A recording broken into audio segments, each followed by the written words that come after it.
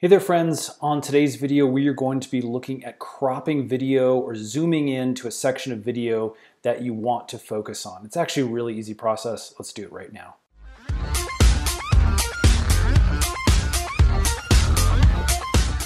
Okay, so as you can see we are inside iMovie. I'm making a really simple tutorial video.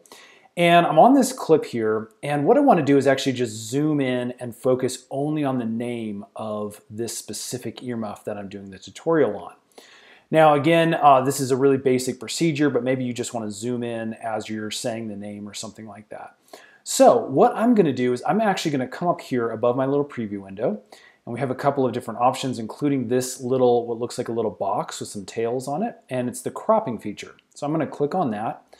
And what's going to come up is a number of different options. Now if you click fit, then the entire clip is just going to fit to screen so that the entire thing is able to be seen. You can have a Kim Burns, which is basically a zoom in or zoom out between areas of the clip. If I click on this, you can see where it starts, and then by the end of the clip it will have zoomed in like that. Or what we want is this crop to fill. So again, this feature is going to be used just to snap directly to an area that you potentially want to focus on. Let me go back to where I have the name here.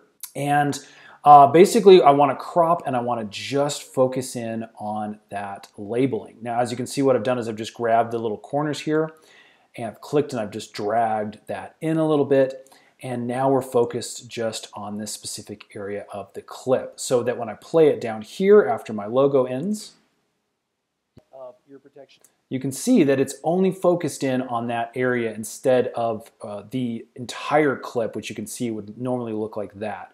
Again, if you don't like it, you can adjust it, or if you just want to go back to the fit function, it will use the entire clip that you have taken. Friends, I hope that helps. Again, real simple little thing that you can do. Get creative with this. If it has helped, would you guys please hit that thumbs up button for us? It just lets us know we're making helpful videos. And subscribe, because we have a bunch more iMovie tutorials that we're making really, really soon. Thanks so much for watching.